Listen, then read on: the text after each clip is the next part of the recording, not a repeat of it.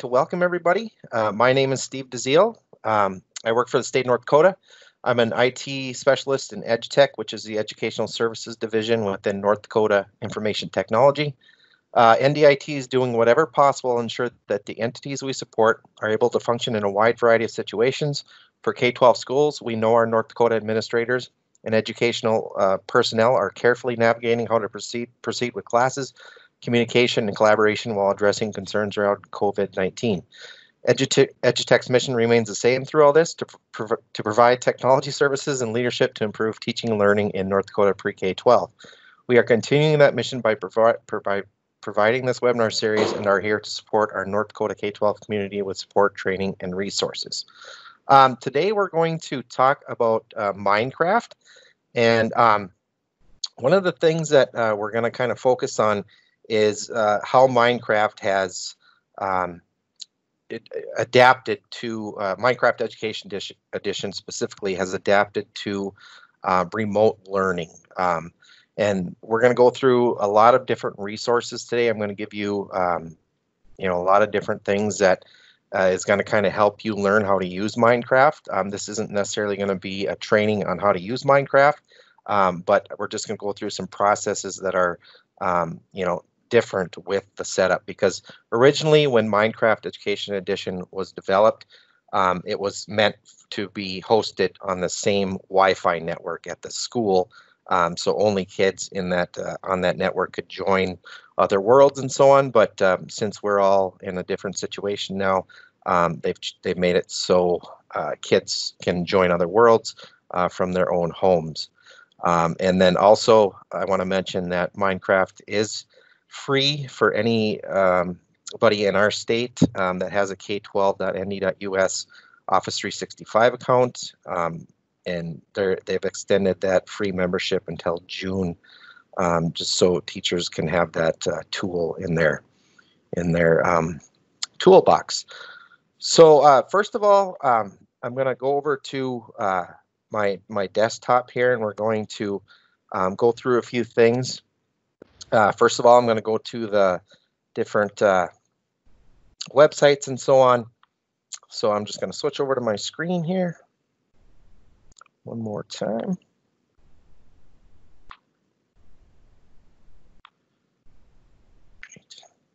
All right, here we go.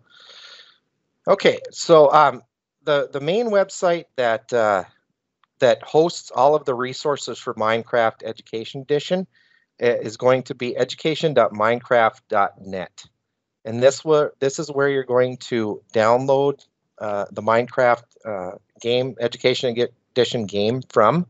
So if you do have devices, you have to download all of this. If you want your students to have this, they're going to have to download it from this website.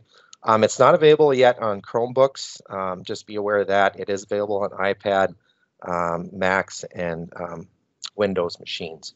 And some of the things I'm going to point out are very specific to being in the same world, because one of the biggest catches with Minecraft is the fact that you can collaborate in the same world and learn together within the same world. So on the education website here, we can see where it says support, and it says download right under support.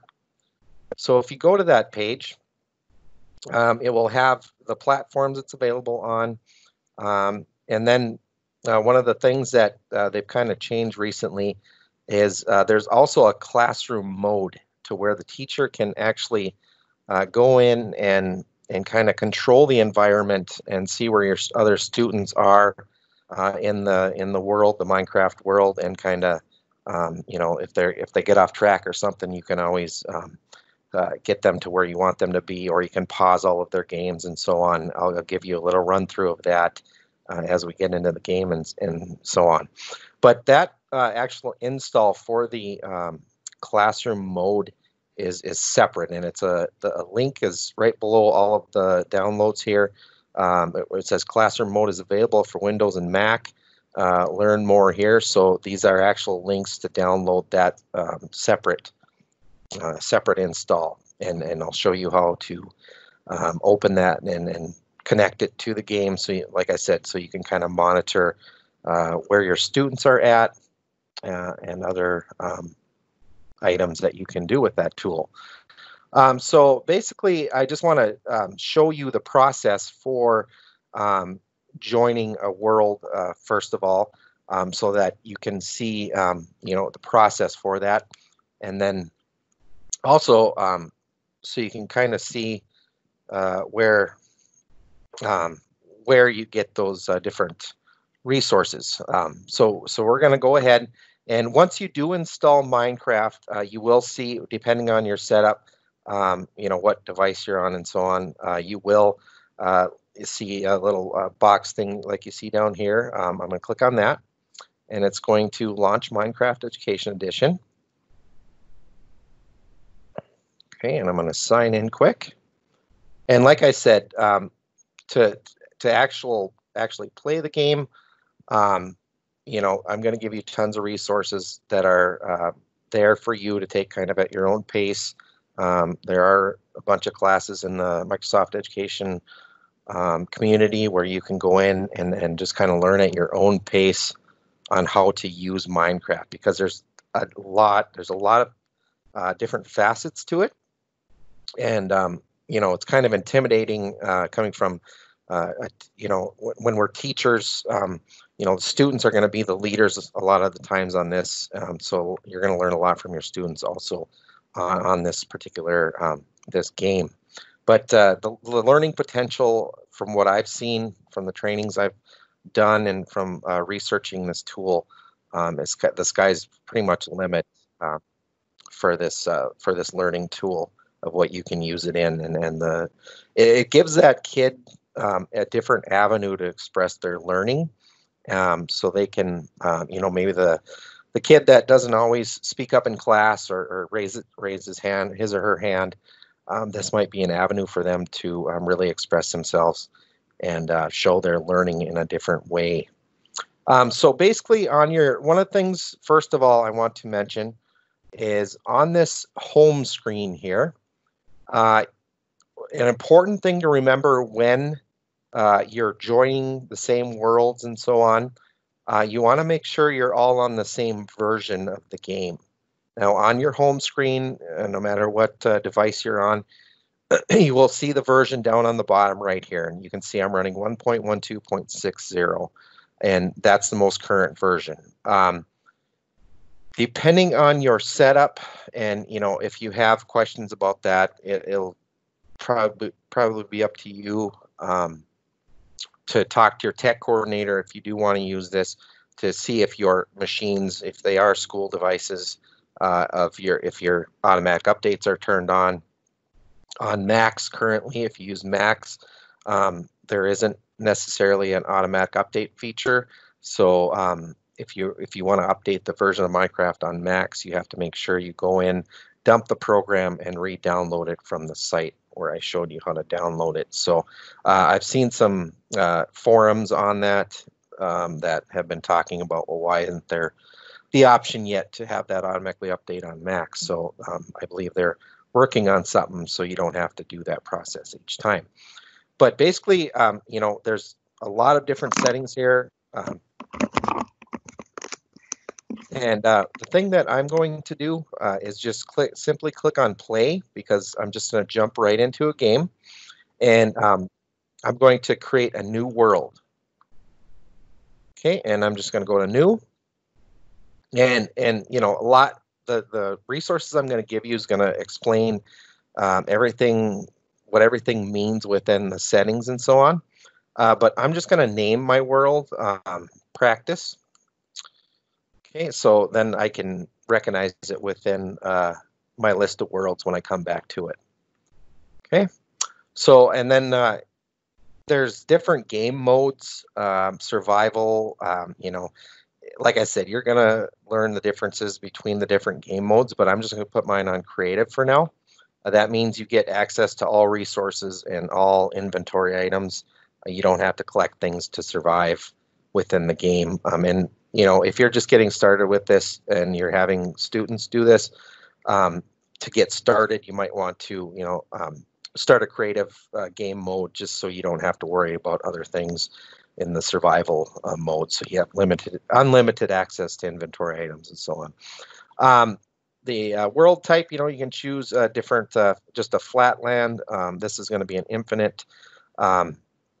I'm just going to choose flat just so it's easier when I don't have to move around a lot, because are a lot of trees in the and so on.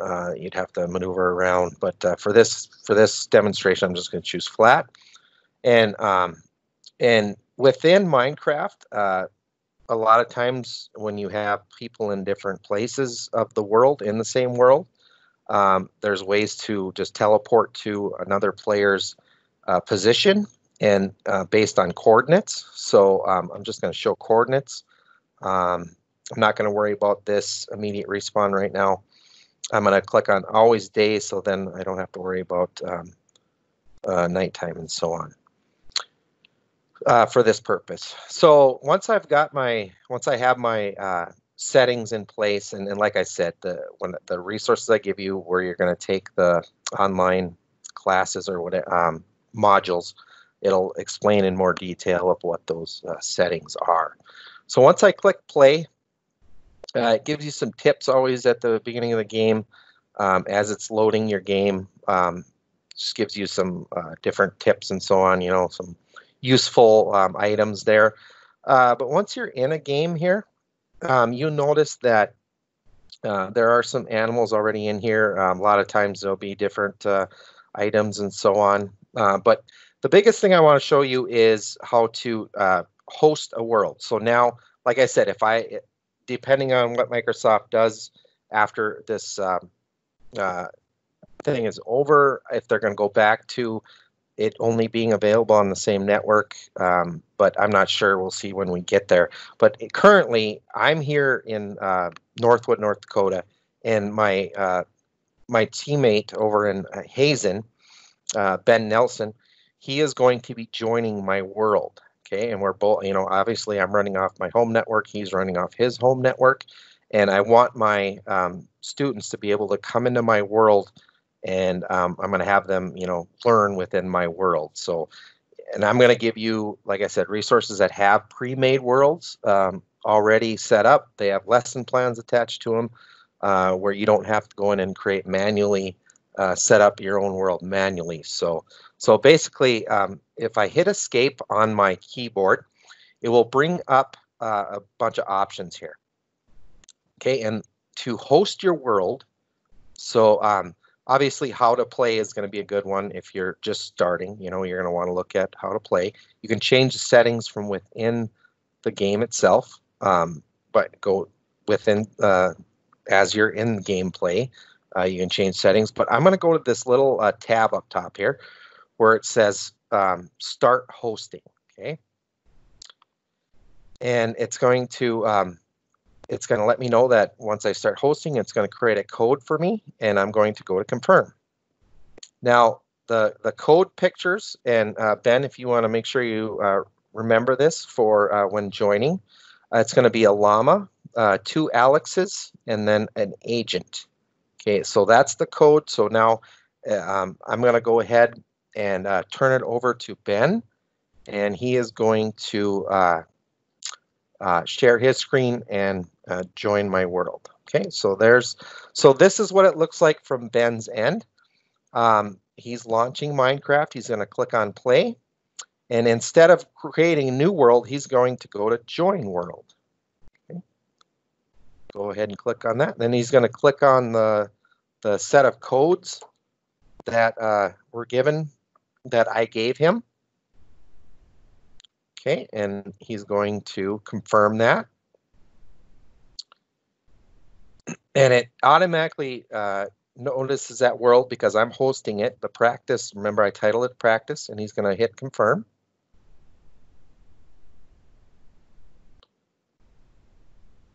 Okay, and it's going to load there. It's going to locate the server where I'm hosting from. And then I'm going to go ahead and join. I'm going to go ahead and share my desktop back. Okay, and then I'm going to go back to the game. And there's Ben.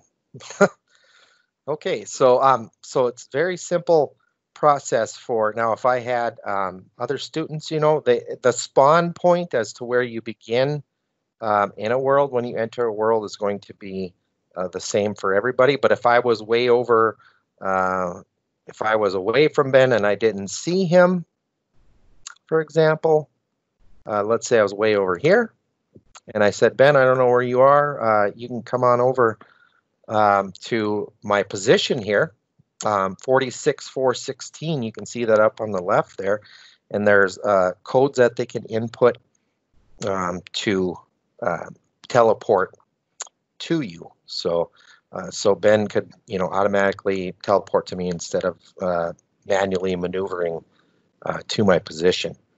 But like I said, that's going to be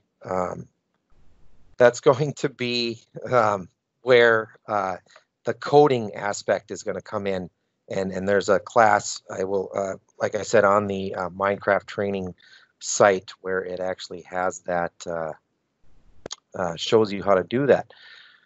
Now, like I had mentioned, classroom mode is going to be something that, well, here comes Kelly too, because he stole my code, but now I've got two folks in my world here. So now let's say you have a bunch of students in here, and you know, it's getting kind of crazy a little bit, if you will. There is actually a classroom mode where I can look at a map of where all my students are. And there's various ways to launch it, to open it, because it is a separate window between the classroom mode and Minecraft. But one way to do that, and if I hit backslash in my game, when I'm in my game, it brings up a command window. Okay, and this is where you would input coding and so on. But there are also other things you can do. And from here, I can launch classroom mode. If I start typing classroom, it automatically tells me attempt to launch and connect to classroom mode. So it'll say I need to type in classroom mode to do that. So if I click on that, it launches it automatically, launches that program because I had it already downloaded on my device. Okay, but you got to make sure that you download it first. And it'll have you sign in. Okay, and wait 1 second here. Now, once you sign in, you're going to see there's some server information, but what you want to click on is the waiting room. Okay, and it will give you a code. Excuse me. To connect the game to this classroom mode kind of tool that's going to help you kind of maintain the world. So I'm going to go ahead and copy this code. Okay, so I'll click on the copy there. Now, once I go back to the game here, and I'm going to hit the backslash. Okay, and down in this command line, I'm going to paste that that connection code in there. Okay, and once I paste that in there and hit enter,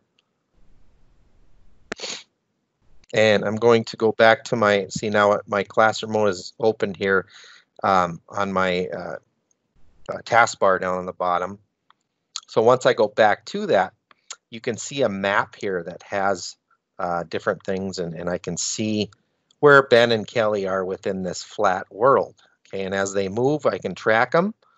I can also drag and drop them to wherever. So if Ben goes, you know, up or he's trying to escape, I guess I can drag Ben off the player roster here and drag him back to, I want him to be by me. So I can go, Ben, come over here.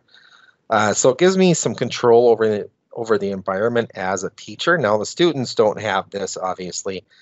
They wouldn't be able to you know, open or install classroom mode and do this type of thing. So you have total kind of control over this environment. I can also send messages to my students. So if I type a message within, hi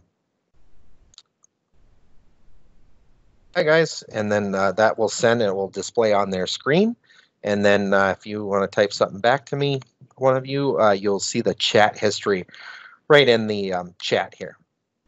So Kelly said hello, and then you have that log of your chat.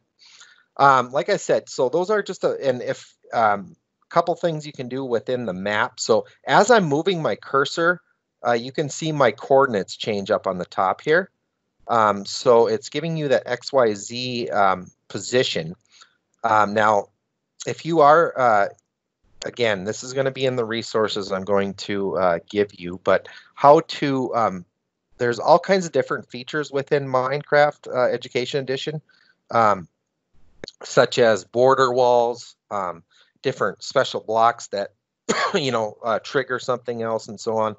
But you can actually build those easily within by using the coordinates and specific coding measures within there. But like I said, I'll give you the resource on how to, if you are setting up manually a world, on how you could just build a big border wall so students can't go outside those different walls and so on. So there's a lot to it, but also in this classroom mode, if I click on, again, excuse me, if I click on the little ellipse here, the more area, you can see there's some options here. This first one is a pause game for all players. So if I click on, it'll display that the game has been paused to all players. So if they're, I want their attention and I'm, chatting with them, and I want their attention, I need to give them some instruction, I can pause the game instantly and have them pay attention. Also, this disables chat for all players. So if I want to have them have the ability to send chat messages, I can turn that on. The perfect weather here is going to, if that's off, and in the original settings, when I set this game up, I set always day and so on, always sunny. But this here would control the weather, and then there are zombies and mobs and so on that you can have on and off. If you are in survival mode and you're having your students do something or they have to collect resources to stay alive, and and zombies and so on come out, you want to you can control that through there. TNT, that's a big one. You're going to find out if this is something new. The students, especially Kelly, he likes to build TNT walls and destroy stuff. But that, is something you can control as a teacher also, whether they're going to have availability of TNT and so on. But, there's different things that they can do, with force and so on. If you're teaching about force and different things, you might want them to have the ability to use those types of tools. And if a player-to-player damage and so on, if you don't want your players to get damaged by falling off of cliffs or different things, you can turn that off. And then world modification, you can have it so if you do have different things that you don't want them to be able to change and so on, you could just make it so it's just a complete where they're going around and just looking at information off boards that you planted. They're not able to build or change things about the world. And then the player-to-player damage, you can control that also. So those are, this tool is always kind of changing. I've seen some different discussions in the forums that say this is going to be updated and so on. So it might be a different look to it coming up here. There might be some different features and so on with the classroom mode. So basically, that's now, like I said, this is going to depend on after this remote learning, after we're back in schools. If this is going to be just limited to the same network like it was before, but we'll see where we're at that point. But like I said, they've opened this up now to being able to host from a different server, and then others, like I said, joining in from other locations.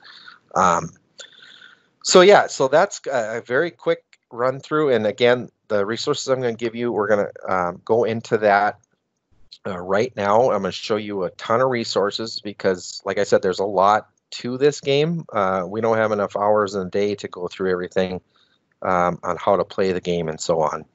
Um, and like I said, if you need assistance with this, I'm going to give you our help desk at the end of the presentation, but, feel free to reach out to our ITS team for support. And if you need some one-on-one training, just feel free to reach out and we can make that happen more specifics with this. So I'm just going to close out of this for now. Like I said, that was a very quick run through of the actual Minecraft game. But right now I'm going to go back to the web, and I'm going to go back to the Minecraft education website. Okay. So back here in the window where I was showing you where to download those different, download the game and the classroom mode.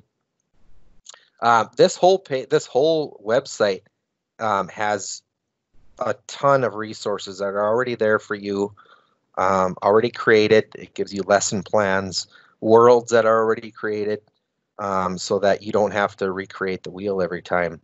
If you can find something that applies to your classroom. So one of the nice things is this class resources tab here. Now this is where you're going to find all of the resources for you also to get trained on how to use this tool. So if you click on Get Trained, it's going to go to the resources, educator resources, and it has Learn to Play. There's a community of teachers out there that post to blogs and so on, and you can ask questions and so on. And from educators around the world that are using the Minecraft as a learning platform. So you can join that community and get help through that. And then there's Find Lessons. Like I said, there's right now there's over 500 lesson plans across subjects that are already there for you to use with your students. And if you find something that's close to what you need, feel free to adapt it to to your specific learning situation. There's build challenges. That's always a good one to get started with your students, just to get them familiar with the educational version of Minecraft, where they actually go in and they challenge themselves, challenge against each other. You can make it into a fun competition where they would receive certain amount of resources and they would have to build something or situation where they'd have to collect things to survive, and they only get a limited amount of resources to survive or create something. Tech support, there's going to be a lot of information about the tech specs. Now with this new or with the platform now where you can join others from different locations, depending on the setups at individuals' homes, if you do come across a situation where they're just not able to join or get in a world, or they're having difficulties, you're going to want to make sure you look at that tech support. And I'll give you, there's a specific page within this website for remote learning resources, and it gives you a rundown of network or router settings. If it comes to that, if there is an issue with a router at where a child is learning from, configurations and so on, and that's going to vary quite a bit based on home network setups and so on. But for the most part, what we've been doing as we've been testing this, it has worked very smoothly. So as far as I haven't had to change anything about my router settings at home here. Kelly and I have joined the world, as you saw live. Ben and I have joined the world without any difficulties. So, but if you do have difficulty, you're going to want to make sure you reach out, and we can help you out a little bit. Depending on, like I said, there's a lot of different router settings, and even if a home network, people at home even have access to change those settings, sometimes they'd have to call their internet service provider. But like I said, if you have questions about that, feel free to reach out and we can steer you in the right direction. Again, some of the knowledge base here, it has some FAQ.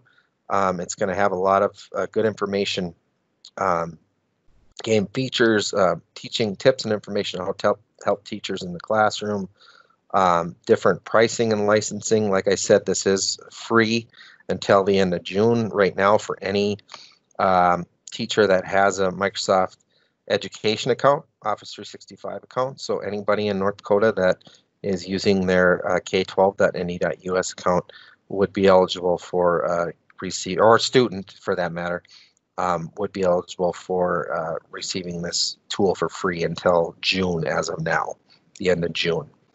And then, like I said, getting started, there's just a ton of resources. I'm going to go back to the home page and just point out that under these class resources, when I was under the Get Trained option here, you saw the Learn to Play and then the Join the Community. So if I click on Learn to Play,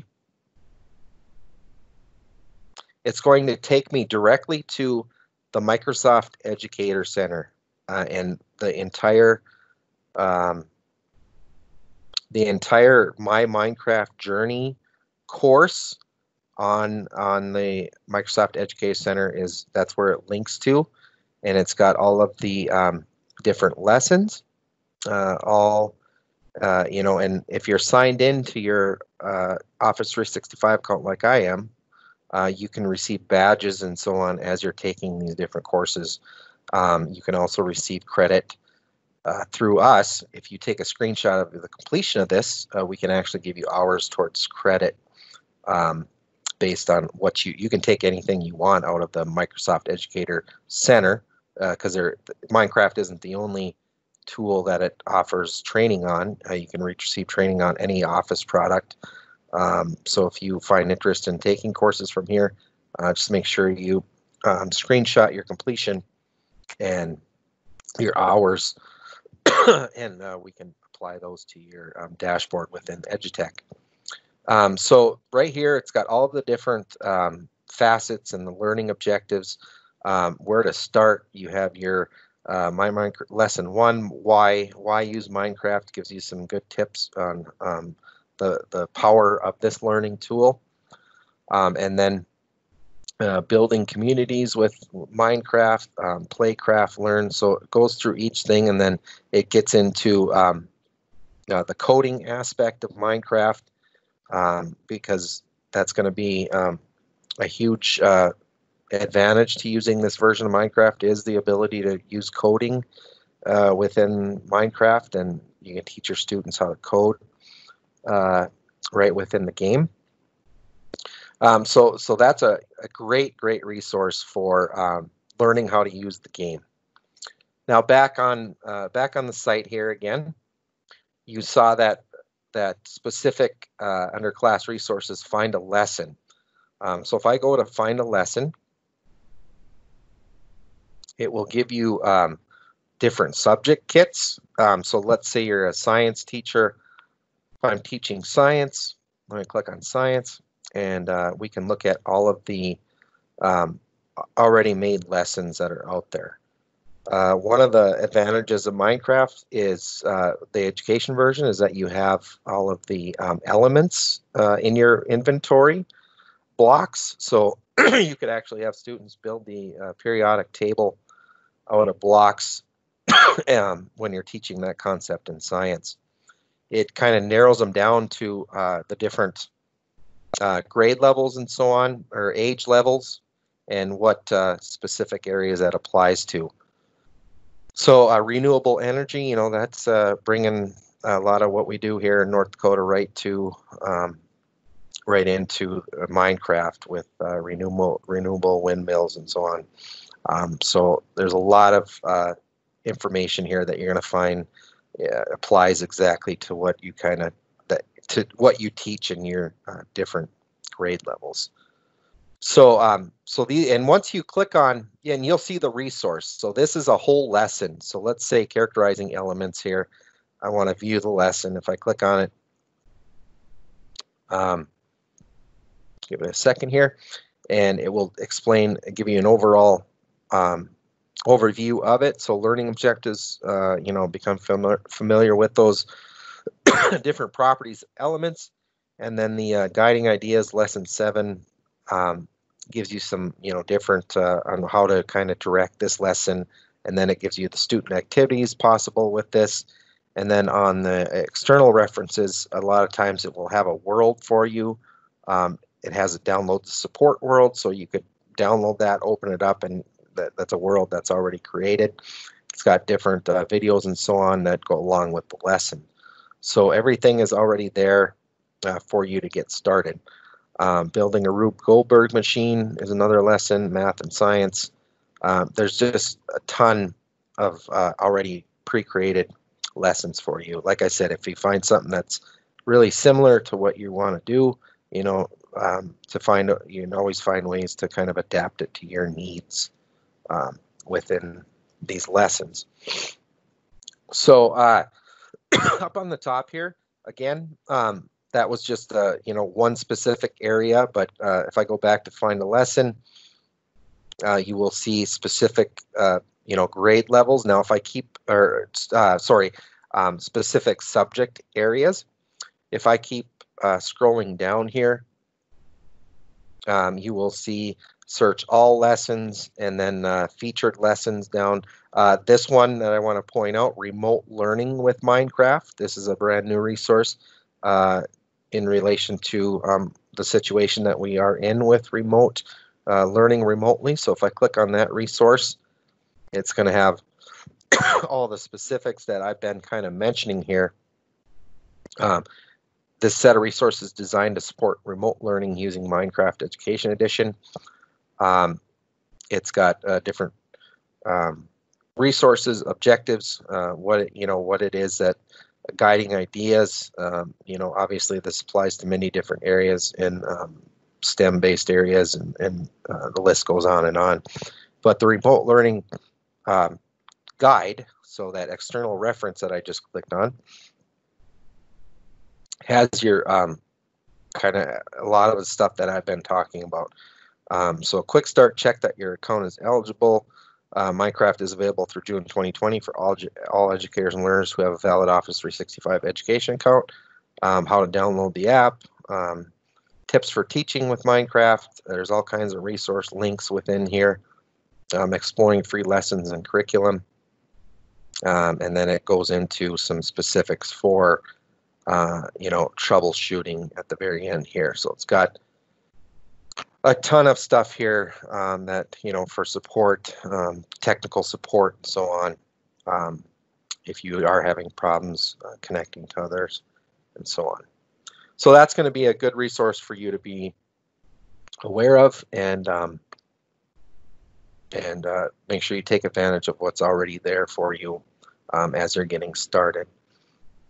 There's also a bunch of resources that you're going to find on our specific page on Edutech's website. So I'm going to go over to Edutech's website. Excuse me.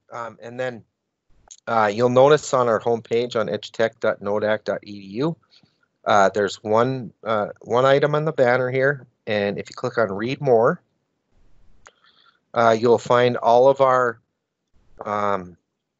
webinars that we have been hosting here, previously held webinars and video tutorials. So everything we've done up to this point on things that we presented on through these webinars, you'll find here.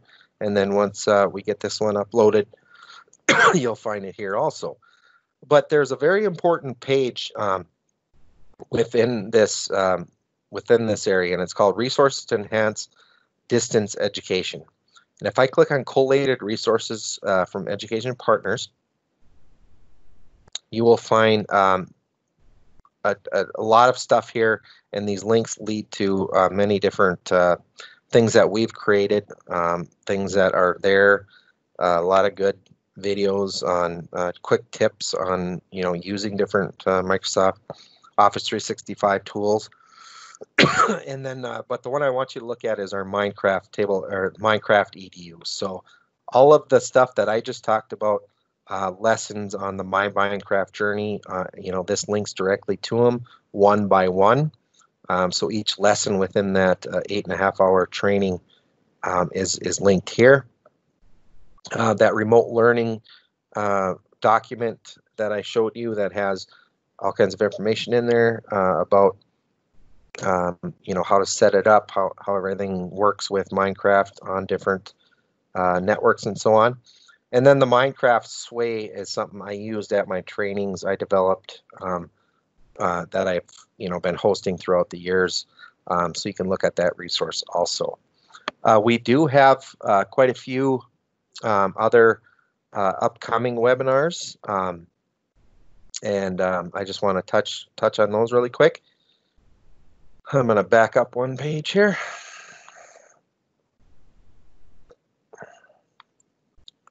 Okay, and so we have one more of these. If you know somebody that couldn't make it this morning, we do have one coming up at 4:30 today, and then tomorrow there will be some information presented on PowerPoint and some of the add-ons and so on. There'll be a lot of great tips on using built-in features and add-ons in PowerPoint. And then on Friday, I'll be hosting 2 on Microsoft Stream on video recordings and kind of like your own YouTube channel within Microsoft to get your videos. If you are using video, you're going to want to look at the webinar on Stream coming up. At this time, I have 10:42 on my end here. I'm just going to ask the other folks here. I'm going to go back to the PowerPoint. And I'm going to ask if there is any questions that we have, that you folks have. If there's any posted in the chat window. Or if you want to unmute and ask a specific question, go ahead and do that.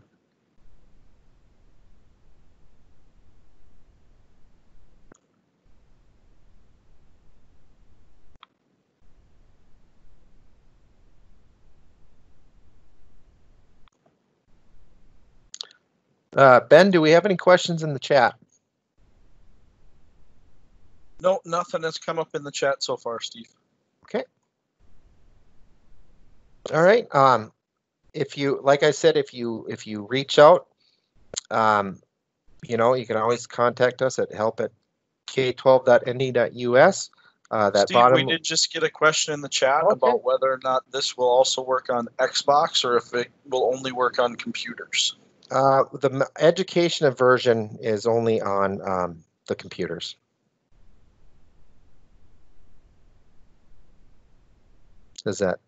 That's what you needed? Yep. Okay. Any other questions? Okay, so that bottom link there under resources is that page I showed you on our EdTech page for those online resources for educators. So if you get a chance to look through those, there's a lot of great tools on there and stuff that are a lot of our partnerships through NYSERC and code.org. You'll find a lot of the resources within there. But again, I'd like to thank you for attending today. As always, we're here to assist you in being successful. Do not hesitate to contact our help desk.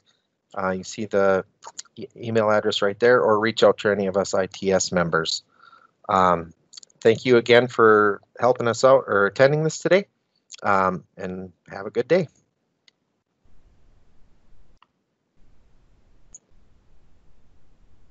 Thank you, guys. You bet. Thank you for coming.